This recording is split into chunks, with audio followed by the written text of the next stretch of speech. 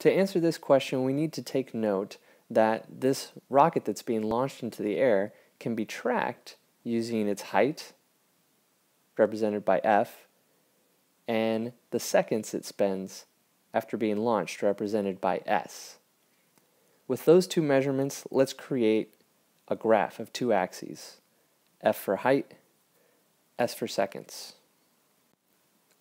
The question already tells us that the rocket is launched from an initial height of 5 feet, which means it's already starting at 5 feet even before being launched. No seconds have passed, it's already at 5 feet. Later in the problem, we see that it reaches a height of 86 feet after 3 seconds have passed. So let's chart that on our graph.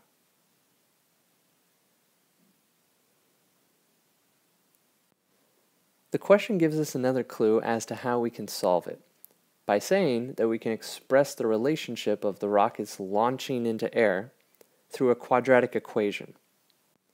That key phrase, quadratic equation, tells us that the rocket took more a path of a parabola than a straight line. Since the question ultimately asks for an equation that represents the relationship of this rocket, let's use an equation of a parabola in standard form. The equation of a parabola in standard form is y equals a x minus h squared plus k.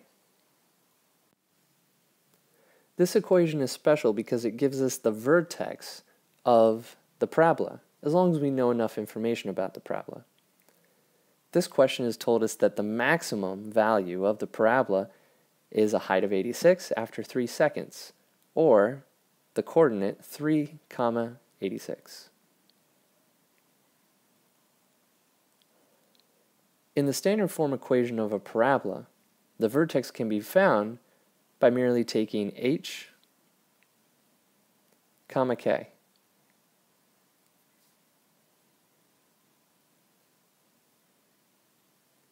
Since we have the vertex for this parabola and axes of f and s, our equation should look something like this. F equals a, s minus 3 squared plus 86. Incorporating the 3 and the 86 from our vertex, we should get an equation like that.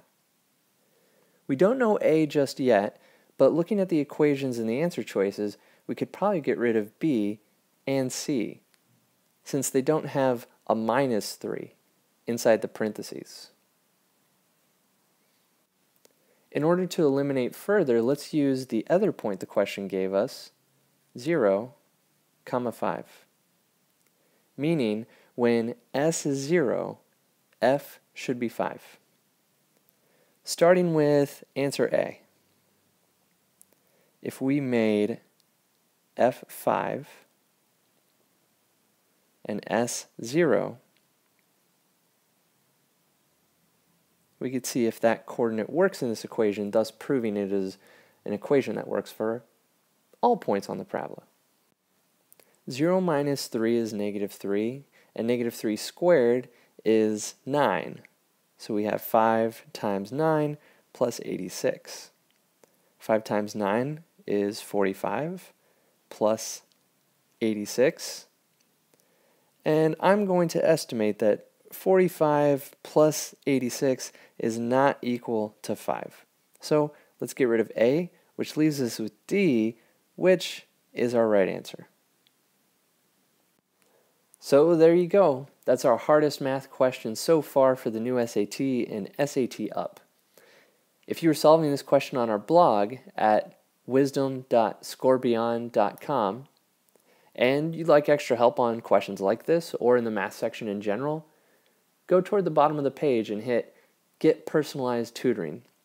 Our tutors can help walk you through questions just like this and teach you the equations you need to know, the tips you need to know, and the strategies you need to use to rock the math section on the new SAT.